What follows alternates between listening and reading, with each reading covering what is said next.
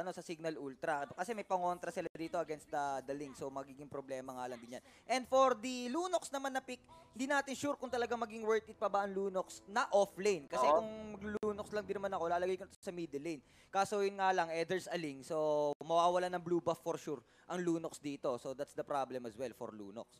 Ayun, ubus na buhay niya dun sa top lane. So, medyo naging low life na dito si paring Inba DJ. Top 1 balir nga naman to, sabi ng mga viewers natin. Pero titignan nga natin dito, hindi natin pwedeng madaliin ang laban. Because isa link pa din pag nag-snowball to, Kuya Zul. So right now, mapapansin natin, 1-3-1 rotation for the both teams, ladies and gentlemen. Tamang kuha ng Scuttler o ng Little Wanderer and then kuha ng mga buff bawat teams dito. Oo, grabe mga kaibigan. And for this early stage, 1 minute game time pa lang din naman tayo. Hindi pa naman ganun ka-big deal, pero wag lang talagang ma-invadean, especially yung blue buff nila. Pero si Ison, ano nangyari? Lumaban si paring Ison, paring balir yun. So ladies and gentlemen, first blood coming from the Cignal Ultra. Mahirap pa, and now Imba DJ, pwede niyang mabuli dito si paring Escalera, pero nakakuha dito ni paring Ling yung kanyang buff, and that's a good situation. And now, 0 pa din. Hindi ko alam kung bakit siya pumalag doon o naglag si paring Ison doon na pumalag siya doon sa isang balir. Grabe. Ayun pa, si Imba DJ din doon, nabigyan din ng isa mga besties. Good trade. At least nakabawi ng kill din dito ang Arkangel for the first kill nila. Pwede na. At hindi naman din big deal kasi tank naman yung napatay dito onto their side. So laban, tuloy ang boxing, secure muna ng mga objectives, pero iwas error na. Wag na nilang gawin yung ganung overextension na ginawa ni Ison. Kasi kung hindi, madedelay siya sa level 4. Sayang yung ano niya, yung fatal links niya dito kung sakasakali for this Atlas. Ayun, sa top lane, wala pang ito nga sa top lane. Ito nga yung sinasabi mo, Kuya Zeus, having an off lane. Lunox dito ay mahihirapan siyang umalis, and that is the first kill, pero may sagot dito. Paring Ling, ladies and gentlemen, pero ito, ultimate coming from Ling, tinan natin dito, medyo delikado ang buhay ni paring Black Emba DJ. Gustong patayin si paring Ison, pero binibigyan nila ng kill. Si paring Escalera dito, papang, triple kill. In just early stage of the game, paring Gates, gustong kumante. Hindi na-avoid din mga kapadin, mga kaibigan. 2-4, 2-3, nangyari 4-4 ang score. Parehas lamang mga besties, pero ito, papasok sa Escalera. Wait, there's more, ladies and gents. Here comes Lunox, another one, nice backup para kay Rhea. Pero yun nga lang, ito na naman, Ninja Killa with the second time around. Patay na naman, kaabuhay lang. And pretty much that's it for that clash. Lumamang ang Cignal Ultra. From time to time, na-backupan sila. Kumbaga, consistent ang pagdating ng Cignal Ultra doon. And for that Arkangel naman, nanggigil lang din, feeling ko, si Escalera tsaka si Lunox. Dan Lunox, level 3 pa lang siya. So that's the problem. Hindi pa siya pwede makasahan ni Escalera doon. Pero yun nga lang, at the end of the day, nahihirapan talaga yung Lunox dito. 0-2 siya ngayon. Level 3 pa. Yung gigil nakita natin doon, pero yung nagawa na yun na paring Claude, ladies and gentlemen, napakaganda. Pero ito, na-pick off nila dito si paring X-Board. Pero right now, naka-ultimate na natin dito. Pero hindi yan sapat. Sabi dito ni paring Hits and taking down dito ni Imba DJ, and that is a kill. Wala dito si paring Ison. Look at the standing, 7-5. Pero hindi ko masasabing malaki yung lamang kasi nakikita natin, suntukan gaming yung ginagawa dito ng Arkangel, Kuya Zeus. Gusto nilang pumalag pag nag-initiate ng clash ang Cignal Ultra dito. Grabe. Pinapakita ng dito ng Cignal Ultra. Napaka-dominante nila. Both game number 1 at game number 2. 3-minute game time pa lang tayo. Nakuha na rin naman nila agad ang turtle objectives. But look at this, si Arkangel mo ang gustong bumawi ng kill. Chujin yata mabibigyan dito. Pwede nang pasukin. Tapos na, naku po, pero Escalera dito bumakap, and another one, si Blank with that glorious pathway. Takbuhan na naman ng Arkangel, and nag-fail nga lang sila for that attempt, mga besties. Plus, naagawan pa ng orange buff si Kuya Ling natin doon. Masyadong, nakuha nga ni Johed. Yun yung mahirap, no? Yun yung mahirap para dito sa isang link. So, napakaganda ng buy time doon. Kanina ni parang expert. Kasi 3 na sila doon, no? Pero na-def pa rin dito ating XB, which is si Chujin, and right now makakakuha na naman ata, pero hindi, disengage siya lang dito. Basag yung first tower on the top lane, ladies and gentlemen. Si paring Hades dito, mahirap pala dito, Kuya Zeus, walang mag-hold sa isang Claude kung sakasakali mga mag-late game. Tanging si East lang o si Eson lang ang makakapag-hold dito using Earth's ultimate. Pero hindi ko mapapansin kasi mahirap din masabi na mahuli mo ang isang Claude pagkatapos ng Blazing Two-Wit, no? Oo, hirap ang daya niyan eh. Yung second skill niya kasi, bilis ng cooldown. So, kaya nilalagyan siya ng cooldown reduction boots plus the endless battle. Talagang gala na ng gala ang isang Claude. Eto na, papasok na si Saksak agad din naman under the turret. Pero sa no, free hit si Koy! Nakahuli si Claude, but there's a purify. Naku po, yun lang si Chujin ang namatay. But here comes Blank. Pwede yatang tumraid, pero hindi na, wag na. Lamang sila, 4 ang kalaban, dalawa lang kayo. So, atras na lang. Sa top lane na lang din daw. Naku po, eto na stun si Ninja Killa. Gamit lang ng Chaos sa Solver, killing spree for Rhea. Pero shutdown lang din mga pre. And another one si Imba DJ as well. Edadat din niling doon.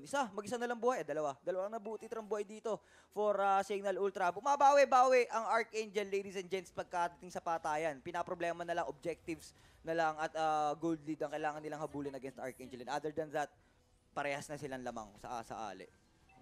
That's correct. Kung mapapansin natin dito kanina na kinakabahan ako para sa Arkangel kasi masyado sila nagre-react dun sa buy time na ginagawa dito ng Cignal Ultra. Pero look at that, si paring Ison medyo pulado ang buhay dito. Taking down na naman dito. Another kill para kay paring Hades. Now, Escalera, hindi niya pinapansin yun. Ang kailangan niya dito is mag-farm. Alam naman niya na pag kailangan niya ng bumack up is mabilis siya. Pero ito, second turtle naman nakuha pa rin ng Cignal Ultra. Yung kalamangan sa golding nga lang, 2K. Pero pareho naman dito silang may laban. 4-1 ang standing ni parang Escalera dito. Not like nung kaninang carry niya dito, Kuya Erb. Kuya Zeus. Ginawa pa akong Zeus, dahil lang. Ito na. Si Naku po, ayun, si Kiki doon. Do you love me? Pero patay, mga kaibigan. Ninja Killa and another one. 3-4 nating ang nangyari doon. Diretso pa rin ang bande na Cignal Ultra dito sa base ng Arkangel. Level 2 tower. Pero pasok in para kay Saksa. Lalaban din. Naku po, gusto din silang patayin. Pero disengage lang din. Hades dito lumaban. Naku po, for the rest of his life. Na shutdown nga lang din doon. Masyado nang maasim. And that will be a 3-4-1 trade. No, hindi pa nabasag yung tier 2 tower, sayang. Pinag-asim shades doon okay ni. Okay na sana. Okay na. Kumbaga sabi natin, ayos na yan tropa. Pero bakit nagbasag pa tayo, hindi naman tayo sinigang. Doon kay paring Hades. Pero ito naman napansin natin, yung napatay nila dito si Hades, ito yung oras na may konting paghinga si paring Escalera dito para mag-rotate. Makakuha ng kahit isang area lang na mapa, which is yung top lane ata yung of course sila dito, Kuya Zeus. And now, si paring Valir and si Chujin ang naan dito. Pero dito natin dito, pinaligan ni paring Escalera dito. Hindi na ata mabubuhay pero flicker out. Ito, sapat nga ba yan? Napakagandang transyon dito. Pero hindi pa rin sapat. Yun yung maganda dito. Hindi pa rin umuwi si paring Escalera dito. Pero paring Chujin ay naka-immortality. I think magiging successful siya dito para contest yung kanilang first tower on the top lane. Grabe. Napakaganda ng performance ng Cignal Ultra ngayon. But for Arkangel, nahihirapan na naman sila mabawi ang lead dito against Cignal Ultra. Pero slowly but surely, basta umaabante ang Arkangel, pwede naman din. Pero yun, naku, nahuli si Blanc. Pero hindi. Pwede. Naku, eto na. Makakuha na rin sa wakas. Sila naman ang babawi. Tignan nyo ang aming ganti. In-invadan na ng buff, ladies and gents. Chujin with that Cyclone. Ay, disengage muna. Disengage lang muna. Ito na nga yung sinasabi natin. Kumpara kanina kasi, yes, lamang yung Cignal Ultra. Pero yung pag-lead ng Cignal Ultra, malapit lang sa Arkangel eh. So alam natin dito na kayang-kaya na nilang pumalag when it comes to the clash. Having pati si Sasha dito, yung kanyang KDA, hindi pa siya namamatay dito. At Esmeralda to, Kuya Zeus. Naka-defy. Kung sakali crowd control siya ni paring Rhea dito. Pero look at that, low life dito si paring Pars sa place. Si Duet, inilatag na dito, ladies and gentlemen. Pero dito na si paring Lig, sumasayaw din. Turtle has been slain para dito kay paring Lig. Pero shutdown, di sila makagalaw. Uy, grabe naman din. Paano? Kailangan natin umalis. Disengage na muna. Naku po, mga walang buhay. Gusto pa rin idamay ni Hades. Pero di lang abutin sa mga bilang mapa. Mga bilang mapa muna si Kiki doon. Naku po, grabe din mga besties. For that engagement, Cignal Ultra was able to dominate Arkangel for that clash. Grabe yun takbuhan na. Makaganda nung first kill na spam. Paring Imba DJ, talagang di nakagalaw yung tatlo. Katapos ng blazing duet at yun yung nagpahirap sa kanila. Look at that, taking off paring Parsa dito and that is a 16/10. Scale lamang dito ng Cignal Ultra, ladies and gentlemen. Akala natin yung pagbalik pero tagilid na naman ang vapor dito ng Arkangel. Pero ito, titin natin Escalera. Nakita si paring Hades. Medyo mag-aasim ata, gigil na gigil. Pero out na lang muna dito dahil meron diyang XP. Ito yung maganda, no? Parang napakaganda nung assist dito sa kanyang X-Borg. Talagang pina-first killan niya yung slow na may bibigay niya plus yung hold na may bibigay ng isang Valir talaga. Look at the KDA ng isang support dito, Kuya Zeus. 4-5. Ito pa. Nakakil pa din siya. Ito pa, isa ka pa. Aray, tinamaan ng ejector pero wala ng ulti yan. Mga kaibigan, nagka-shield buhay. Pero it's still the same. Arkangel still trying to hold their base. tulad ng sinabi natin nung game number 1, they have Farsa. So pagdating lang din naman Oo. sa tower defense lang, kakayanin niya ng Arkangel habang nagpapataba yung core heroes nila. But the problem here, hindi naman marksman din ang kanilang core, it's an assassin. So ang problema dyan, madali lang din patayin at madaling ulihin. If ever na magkaroon ng damage to si Johead, kaya niyang ma-one-hit combo yan. So tingnan lang natin how we're going to make things around. Pero item check muna tayo habang nagtatansyahan ang dalawang teams dito. Ooh. Okay. So, ito lang mahirap pala, no? Talagang mas mayaman dito si paring Claude talaga. Para dito kay paring Lee na naka-endless battle at naka-berserker lang dito. And yun nga, tama ka nga naman doon, Kuya Zeus. Ako hindi ko naman isasabi. What we say is what we see lang, guys. Pero hindi ko maramdaman. Paring Lunox dito. Baliktad. Sa laban natin dito. What we see is what we say. What we say is... What we see. What we see. What we see. Nakano na tayo kasi napakaganda ng laban. Dahil mapansin mo dito si paring Eso. Nakupulado na naman. Naku po, grabe. Nakuha niya nga yung ultimate niya dito. Pero natanggap yun ni paring Claude. Wala na. Paring Atlas dito. Pero Blazing Duet, taikas na nga dito. Pero delikado naman dito. Si paring Lunox, ladies and gentlemen. Naku. Yung pa siling sa kabilang banda, grabe. Dapat 4 shoutcaster dito. Iba-iba ng laban. And for that, 2011 ang ating score. Parang taon lang nung kamakailan. Pero ito na, kukuha na kaagad ng Lord ang Cignal Ultra. Secure na nito. 4 ang buhay sa kanila. Isa lang din ang buhay dito. Halos for Arkangel. Kakabuhay lang din ni Atlas. So, nako, this might be the problem of the biggest problem of Arkangel. Nako po, Lord na, nakakuha na. Sayang dun napatay kaagad si Escalera for that clash. Tapos si Ninja Killa masyadong lumalim. Diba? Hirap dun, no? So, ginawa niya dito, binay time niya.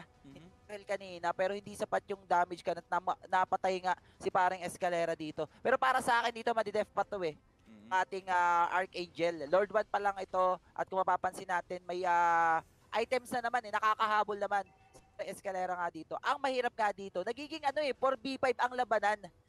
Saka sakali man kasi walang masyadong damage dito si paring Lunox. Pa? So, maganda dito kahit paano yung buy time ibigay ng isang Lunox, yun na lang yung magagawa niya or siya maging bait para ma-proc yung isang Blazing Duet kung sakali man ng isang Claude, kung sakali man. Kasi ang hirap dito kasi si paring Escalera dito, hirapan siya sa isang baler kasi tinutulak siya dito kung sakali man. And now that is picking off na naman dito, Kuya Zeus, nakuha siya ni paring Rhea dito na meron silang Lord 1 dun sa may bottom lane, -1 para sa Arkangel. Oo, grabe mga kaibigan. And for that, sayang lang. Dapat hindi na nagpahuli si Escalera doon. That's the biggest factor nga lang para sa to defend their base. Pero yun, naku po, ubus na naman dito at Blazing Duet. Pagpasok, double kill para dito sa Claude. Mga kaibigan, wala na siyang buhay but still the same. Pwede nang tapusin ng Cignal Ultra to. Mga 21, last one standing na lang din for this Arkangel. Naku po, Cignal Ultra will be taking this with the clean 2-0 against Arkangel. Grabe. Sabi naman,